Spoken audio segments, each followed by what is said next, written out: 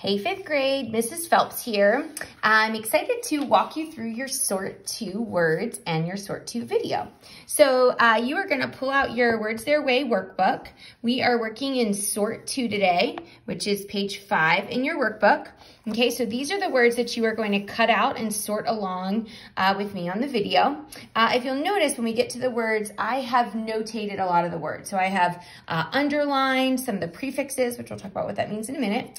And I've starred some words that may be ones, hint, hint, for you to know, hint, hint, for your quiz coming up.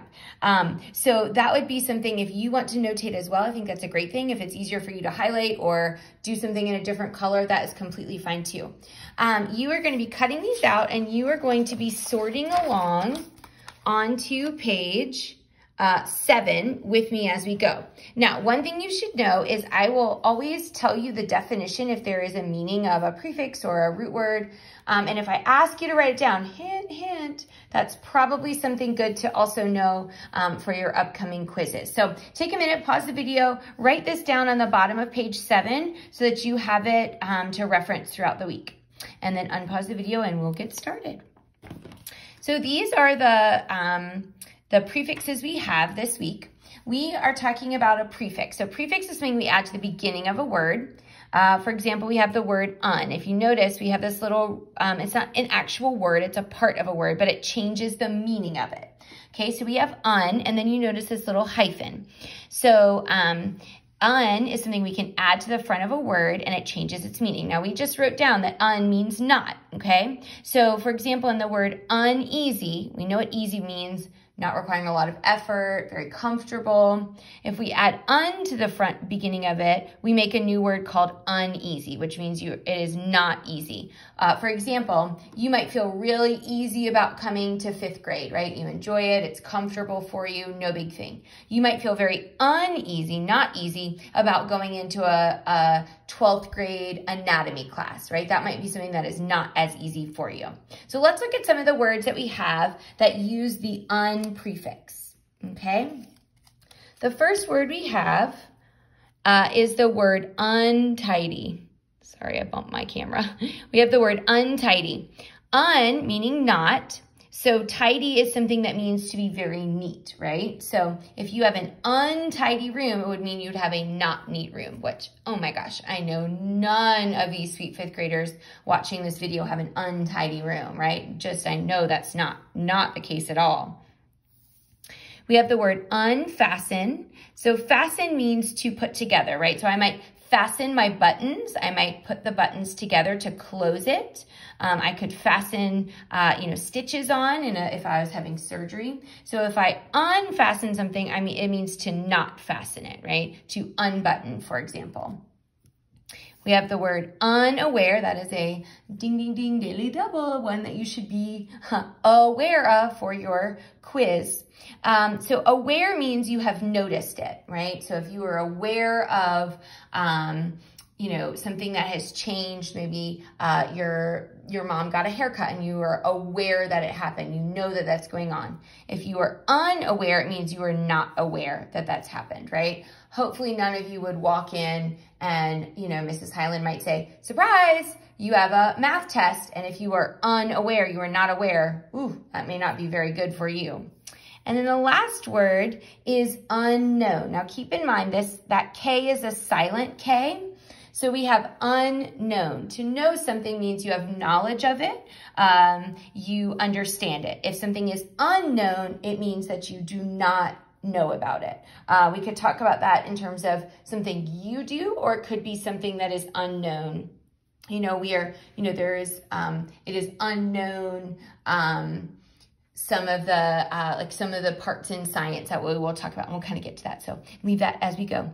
Okay, we have the root word, the prefix in, that also means not, right? So if we talk about this word insincere, sincere means you are giving an honest, from the heart type of thing. So for example, if you walk in to 5th grade and someone has a new binder and you really like that binder, you might give a sincere compliment and say, gosh, I really love that binder. That is really great. That would be sincere. Now, if you know Mrs. Phelps, you know that art is not one of the talents that God has given me. He's given me a lot of things, but art is not one of them, right? So if you came up to me and you were like, oh my gosh, Mrs. Phelps, you're the best artist ever. Your work belongs in a museum. You would be giving me an insincere compliment, right? You're not being very sincere and truthful. And that's okay, right? I know that God gave me a lot of things. Art is not one of those. So let's look at some of these other words that are, that also have the prefix in that we can add to a word that changes the meaning of it. Okay, we've got the word inexpensive. If we know something is expensive, it means it costs a lot of money. Cars would be expensive. Houses would be expensive. If something is inexpensive, it means it is not expensive, right? So I might go and you might think that, oh my gosh, getting a whole big candy bar from the vending machines at school is very inexpensive. It doesn't cost a lot. We have the word invisible, right? Visible means you can see, and actually we'll talk about that root word vis in upcoming sorts, but visible means it's something that you can see. So if you are out in Washington and you look across the bay, you might be able to have some mountains that are visible, right? You could see them. If something is invisible, it means it is not visible, right? We think about this, a lot of times you hear it as like, you know, superhero, superpower, right? It's invisible. We have the word indirect. So that's another word. Hint, hint would be good to know. So if you have something that's direct, it's like it goes point A to point B. Doesn't get lost along the way, right? If it's indirect, it means it's going to kind of go in a not direct fashion. It's going to kind of go around a little as we go. So for example, you and your mom go to Target, okay? You need one thing. You just need toothpaste, right? You can either make a direct path to toothpaste. Okay, you're just going straight there. If you take an indirect path, a not direct path, maybe you peruse the shoes, and then you go and look at the clothes, and then you're gonna take a look at the school supplies, and then you're gonna get around to the toothpaste aisle, right? That might be an indirect route through to get to what you're talking about. Okay, and then the last word in this one, ding, ding, ding, to maybe know is informal. If we talk about something formal, it means that it's something that is kind of important. It is something that is structured in a certain way. It is very well known. Everybody understands it. So I'll give you a couple of examples when we talk about informal, or we talk about formal. So you could say, if you go somewhere to like a fancy, like a dance or something, they might say, hey, wear very formal attire, right? It is important. We have set the date of prom. We have decorated. It is a big deal. We want you to dress your best. We want you dressed in formal attire, right? If you dress in informal attire, that means it's not formal, right? Oh, just come in shorts and a t-shirt. No big thing, right? That would be informal attire. We can also talk about it in terms of things. So we could talk about, we have a formal meeting, right? Maybe your neighborhood has an HOA where they have a group of neighbors who get together and plan things for your neighborhood, right? They might have a formal meeting. They send out meeting notices and they send out emails and they let everyone know this is the date and the time of the meeting. It is formal, right? If you have an informal meeting, it just might be like, hey, there's a couple of neighbors that are down here in the cul-de-sac and we just all happen to be walking our dog at the same time and we're going to talk about, you know, what kind of tree we want to plant in the front of the neighborhood. That might be an informal meeting, right? It's not pre-planned. It's not very structured and put together. It's just kind of like as it happens, it does. Okay, so those are your first two words. We also have this prefix dis, okay? Dis also means not. So if we talk about this word dishonest, if we talk about being honest, it means that you're telling the truth about it, right? If you're dishonest, it means you're not telling the truth, right? So I could say, oh, if you're honest about it, you ate all the candy and you told your mom, oh yeah, sorry mom, I ate the last cookie.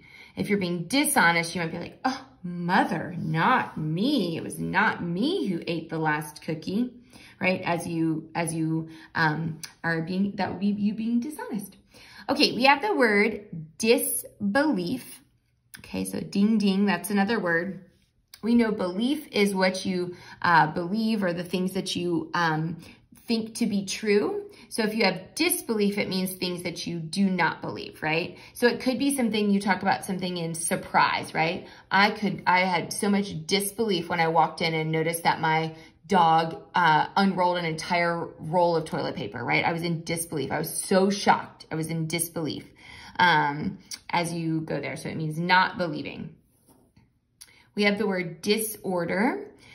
So order, we mean, knows that there's a structure, there's a certain way of doing things that would be in order. So disorder would mean it would be out of order, right? If you walk in and you originally had all of your pens laid out in rainbow order and your little brother came in and messed them all up, he might have put them in disorder, right? They're not in order.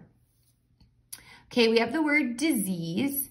Now this one is a word that means kind of like you're not at ease in the literal sense. Because Mrs. Phelps is a word nerd, she did a little research. So back in the 14th century when this word came to be used, they used it to mean you were kind of in distress or you were in trouble, which if you think about a disease in your body, a sickness that you might have, you know, for example, you could have strep or you could have something more long-term. This is something where your body is not at ease, right? It's in trouble. It needs some medicine or other therapies to help it feel better, right? So that's a disease.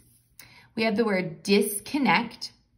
So if we have connect, it means to join together. So if we disconnect, it means you do not join it together, right? So you could disconnect from, you know, the internet type thing. You could disconnect Legos from each other. You would take them apart. They would not be connected anymore. And then the last word we have in this section is discourage, okay? So we know that courage means bravery and willingness to do that. We were reading about Emma Edmonds, right? So she has a lot of courage. If someone were to discourage you, they're going to say, hey, don't do that. Don't have a lot of courage to do this. For example, you know, if I for a long time was like, gosh, I don't know. I'm not sure if I should run this half marathon, right? I just don't know if I should do it or not. If I had someone who didn't want me to do that, they would say, hey, you don't want to run a half marathon. You got to train a lot for it. It takes a lot of time. It's very stressful. It takes a lot of effort, that kind of thing. They're not going to give me the courage to try and get that done, right? They might discourage me. Don't do that. That's not a good idea. Okay, and the last word we have miss, which means badly or wrongly. I know it's weirdly worded, but that's the actual definition according to the dictionary, badly or wrongly. So for example, if we have the base word spell, if we add miss in front of it, it means we are going to badly or wrongly spell, right? So you might misspell a word or your name. Hopefully not, hopefully in 5th grade not, but you could do that.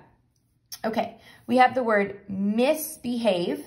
Okay, so you know to behave means to use good behavior to perform or engage in things that are following the rules. If you misbehave, it means you are going to behave badly, right? You are going to be throwing things at lunch. You're going to be talking when Mrs. Phelps is talking. You are going to be badly behaving.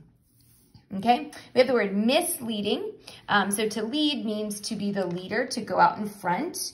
So if you are misleading someone, it means you are taking them, you are leading, kind of going out in front and starting in a bad or wrong way. For example, I might lead someone to a conclusion, okay? As we were talking about our UV beads experiment, right? I might lead you to the answer. So what did you think about this? Or how did you understand this? Or what do you think, right? That would be leading you, me going in front and telling you what to do. That would be leading. If I was misleading you, I would be doing that wrongly, right? I might be like, well, let me just tell you, these UV beads, the only reason they work is because of aliens. That's why. That's what happened. That is the reason why these UV beads work, right? I would be leading you badly or wrongly.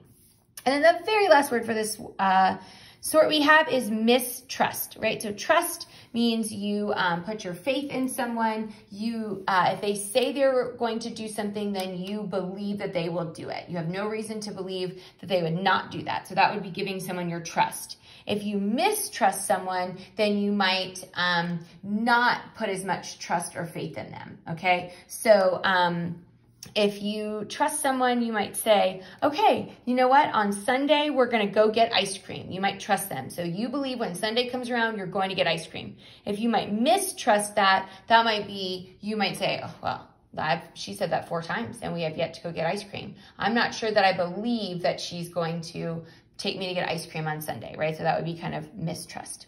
Questions, email your teachers, but that is sort 2 for you 5th graders. Have a great rest of the day. Bye.